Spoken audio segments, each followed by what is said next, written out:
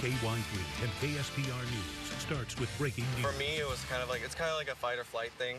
It's just another experience. It's out of this world. I don't even know how to describe it. It's just, I don't know. Tragedy on Table Rock Lake. 11 dead after a duck boat got caught in severe storms. We have a live report on the investigation coming up. We will also be talking about how people across the Ozarks will be cleaning up today as high winds and thunderstorms left hundreds with storm damage and thousands without power. Our top story, 11 dead, 2 in critical condition after a duck boat capsized on Table Rock Lake. This is video from someone who saw it happen. This is the Branson Belle where this person's getting the video, watching the duck boat struggling in those high waves and high winds. And the Stone County Sheriff and the KY3 storm team say the high winds were at least partly to blame for this accident. This is a picture of the radar starting at 6:30 p.m. last night. You can see the storm moving through. A thunderstorm warning went into effect at 6:32. Our meteorologists say the wind was on the front end of this storm. You can see it right there hitting Branson. And then it charged across Table Rock Lake right at 7 o'clock.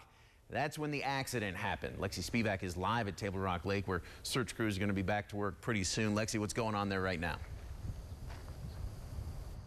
Justin, right now we haven't seen any search crew boats really take to Table Rock Lake yet. Again, this morning we do know that they are searching for 6 missing people still. We also know that 11 are dead this morning after this terrible boating incident. Of those 11, we do know that children are included in that number. Now, there were 31 total passengers on this Ride the Duck boat, and 2 of those were crew members. Now, this is when this happened at 7 o'clock last night. We also know there are 14 survivors.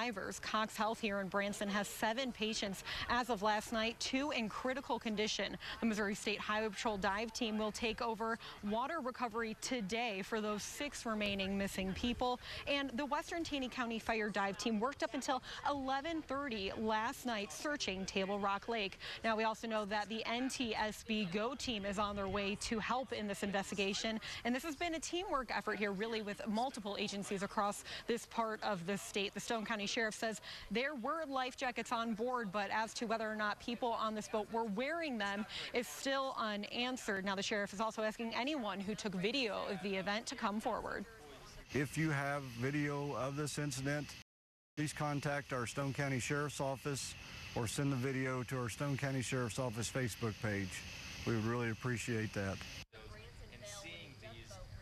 Again, back out here in Branson on Table Rock Lake this morning, crews are still searching for 6 missing people. Also want to note that the Branson City Hall is open for anyone today, family and friends who are searching for loved ones. There's also a phone number that you can call that is on the bottom of your screen right now. The number is 417-337-8515. Again, that is for family and friends who maybe knew someone on this boat. Also want to mention that moving forward today at 9 o'clock this morning, we are expecting a news conference where we hope a lot of our questions will get answered, including the big one on many people's mind, which is why was this boat on the water 30 minutes after this weather warning was issued? We also hope to find out the identities of these 11 people.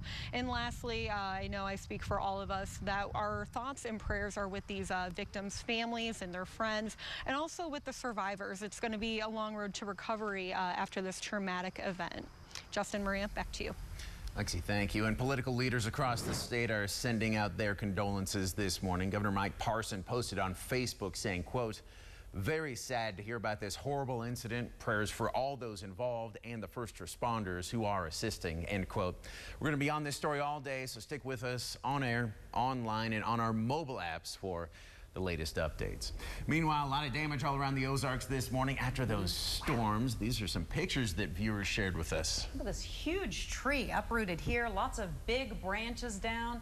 Our Jasmine Dell is live in Springfield now, getting a look at some of that damage. What can you tell us? Where are you, Jasmine? Maria and Justin, I'm actually in the center part of town, right off Sunshine. Now, I do want to give you a look here behind me. Also, another Branch down. You know, heavy storms ripped through the Ozarks last night. And last night there was actually 20,000 people here in Springfield without power. Now, I just got an update minutes ago with City Utilities, and they told me that 2,200 people are still without power this morning. Now, the strong line of storms also caused heavy damage, not only here in Springfield, but across the Ozarks, and people in Ash Grove lost power and were out surveying the damage after the powerful storm took out trees and electric lines. Despite the damage the storm left behind, Ash Grove's mayor appreciates the community coming together. My police force, our fire department, and especially our city crew, they've already got barricades up. We have multiple down power lines, trees. You can probably hear in the background some saws going right now. So my hats off to my guys for being proactive with this, and we're trying to minimize what's going on. So, you know, obviously the power company has to come back out and hook that back up. Now, here in Springfield, crews have worked throughout the night, and more crews are coming in at 8 a.m. to work in the daylight hours, and that will last throughout the day. Reporting in Springfield, I'm Jasmine Dell. Jasmine, thank you. Well, as you said, CU requested additional line and tree crews, also asking for help from other utility companies. They're going to get some crews from Kansas City this morning, but there is storm damage all over, and most of those crews are already busy. City Utilities reporting again more than 2,000 outages. So here's the latest outage map. We no longer have that red area, so they're making some progress. Kansas Power and Light sending crews to help work on those lines. So here you go. Here's one area, more than 668. And this is northwest Springfield. And then right down here is another. You see the mention of Fast Night. This is Grand and Fort. This area here, more than 600 out. And then near the cemetery, more than 500 out there. So that's the breakdown on the City Utilities outage map. In Berry and Taney counties, White River Valley Electric. Let me update this map quickly, make sure I'm giving you the latest information here. Showing in, well, just a few. Now, this doesn't look very bad right now. We've seen this change all morning. Just a handful right now, but they do this in phases. So what happens is they shut down an area, work on power, and then restore it temporarily. So we'll keep you updated on that throughout the morning. And one last check here on Liberty Utilities. Currently about 400 customers right now. Dallas County, the majority of those outages. Justin. Maria, thank you. Despite the deadly storms last night, Brandon says the heat is coming back today and back in a big way. Brandon, are these temperatures going to be dangerous? Well, I think they will be, particularly south of Springfield. Not like it won't be hot here. It's just that the combination of heat and humidity a little more intense to the south, where I think the heat index could get really close to 110 degrees today. That's really getting kind of dangerous, especially if you're not paying attention to what your body's telling you. You can go outside for a couple hours, not drink enough, and boy, you can get in a world of hurt. So in any case, south of Springfield, all of northern Arkansas in on that advisory.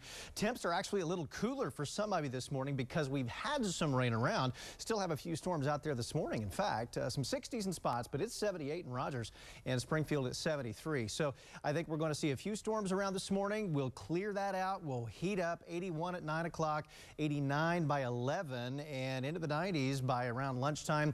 We'll go higher than that, and more storms could fire up this afternoon and evening. Those could be severe, so plenty to talk about with that forecast in a few minutes. Thanks, Brandon. We're expecting today to be the hottest of the year, and that's especially dangerous for seniors and children. Daphne Greenlee is the coordinator for Safe Kids Springfield. She says every 9 days a child is left in a hot car in the U.S. So far this year, 24 kids have died that way. 3 of the cases happened in Missouri. We know that a child's body starts to shut down after 107 degrees internally. So it's really important, you know, don't leave them in the car for any amount of time. Even if the windows are down, you know, take them out of the car every time. One thing parents can do, it's easy, is to put your phone, your purse in the back seat, something you need to get. That way you have to go back there before leaving your car and locking it. A man from Ava is dead after a crash south of that town. The Highway Patrol says Elijah Gonzalez's utility vehicle ran off Highway 5 and flipped last night. Gonzalez was 24. A Greene County deputy is in the hospital after a chase through North Springfield last night before 6 o'clock. The sheriff's office says a man driving a stolen SUV backed into a patrol car when the deputy tried to stop it. Deputies say after a chase, the SUV rammed another patrol car near the fairgrounds. The driver then jumped out and tried to run away, but he was arrested. A passenger also arrested. The deputy is not seriously hurt. Police say an Oklahoma family is under arrest for allowing their teen son to starve and live in a barn.